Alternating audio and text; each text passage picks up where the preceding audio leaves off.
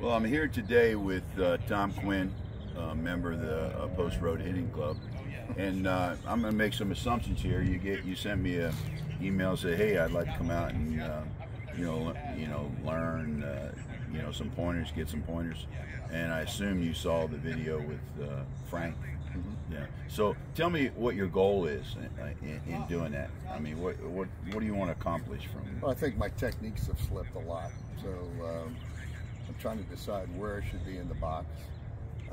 I know some of the mistakes I'm doing, but I just need reinforcement to somebody take a look at them and sit there and say, this is what you are doing. You need to go back to the basics and improve, some of those type of items and then swinging it back properly.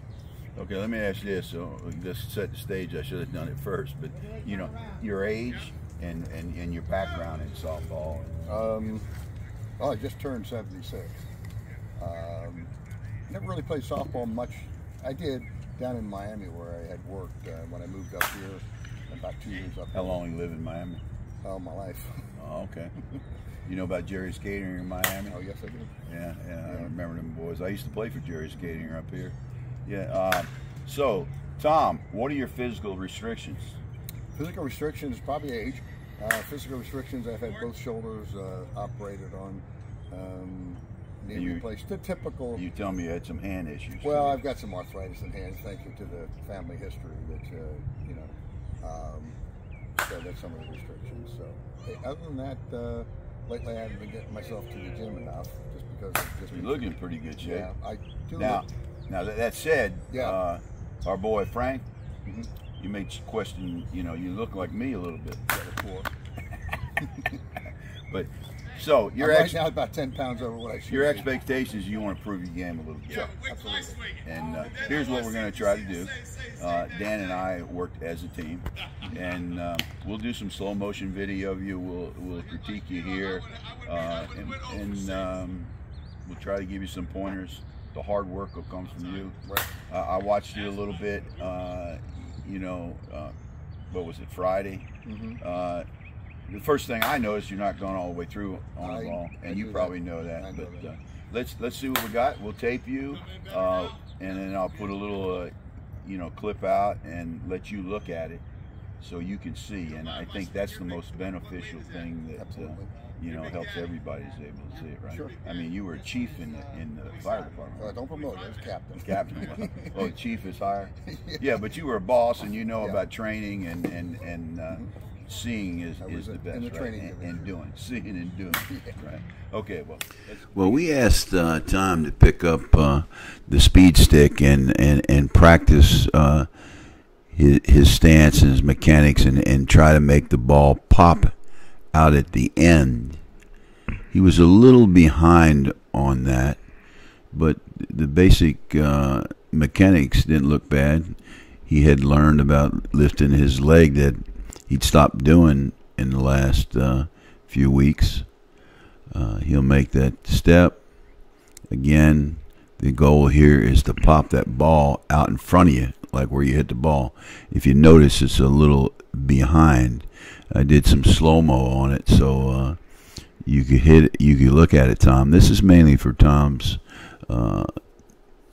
education, really, to watch what he's doing. And you see the ball is back. It should be more out at this point here when you snap it. The other part of that, here's the example of me. You see it's a little out front. You'll see in the next slide where I'm hitting it versus where you hit it. You can see the ball out there. Now we got Terry, and you see he's hitting more out in front. Boom, yeah. And here's another slow-mo. You see where he hits it. He hits it up right there, and he hits it almost on the square of the bat.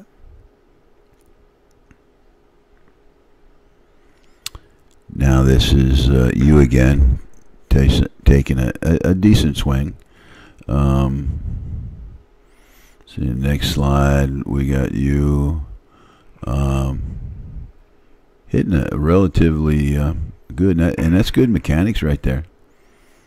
Note that they change a little bit as we go through it. Here's another swing. Nice swing. Yeah. Another swing. No, it's one you didn't swing at. You let that sneak in there. Yeah. It,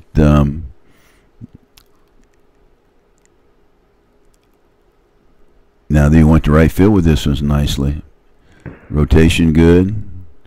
I'm thinking, looking at this, that you're getting a little more rhythm in your swing, and I'm not so sure that you're popping the wrist the way you need to be.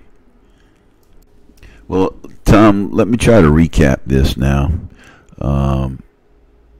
You had a really good workout based on what I'd seen over the last several weeks. You hadn't hit the ball aggressively, but you did today with just a little practice. Now, going forward, I think we need to review your grip on the bat. Not to change it to overlap, because you mentioned that you had arthritis, but in the terms of how are you holding it, several words, hold it in your fingers, make sure your hands are loose. I think we talked a little bit about that. The second one is focus more on snapping your wrist. I'm not so sure, but I'm not sure you're breaking your wrist like you're supposed to. It's hard to see. I'll get with Dan and we'll look at it, but we need to review that. Remember, loose muscles are fast muscles, so you need to, make sure your hands are loose in the box, relaxed. And again, I think we talked about it. You said you do that. And I mentioned this before, hold the bat in your fingers and not your palms. So there's several other things, but it's just the things off the top of my head. Basically, it was a good day, man. Keep up the good work. I believe the main thing we need to focus on is be aggressive, Tom. Be aggressive. Like Dan in this slide. You see that aggressive swing? Now he's 25 years younger than you, so it's got to be in context. So you be Tom Quinn, aggressive self. We all can't be like Dan and Big Chucky. So you're doing real good, buddy. Keep it up.